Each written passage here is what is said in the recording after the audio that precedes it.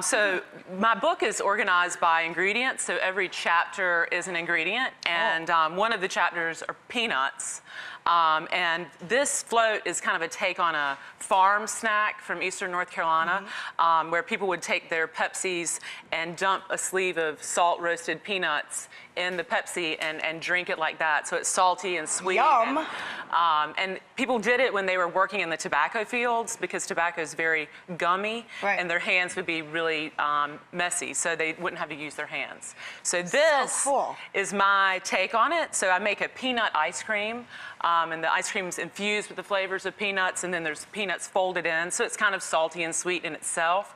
And I'm drooling. And then we, well, we're gonna have some, I think. So, and then we pour Pepsi on top. Pepsi's from Eastern North Carolina, so that's I did not know the origin of Pepsi. It was born in New Bern, North Carolina. Wow. But you could use Coke or any cola, I guess.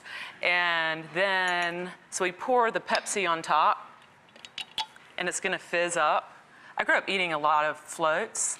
I was a fountain girl at Howard Johnson's, and that was my job, to make the ice cream floats. Oh, wow. Yeah. And then for adults, I like to put some bourbon on top. We've got Jefferson's bourbon here. Yes, ma'am.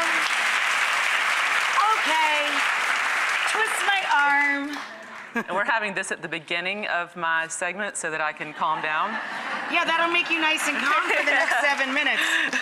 Cheers. Cheers.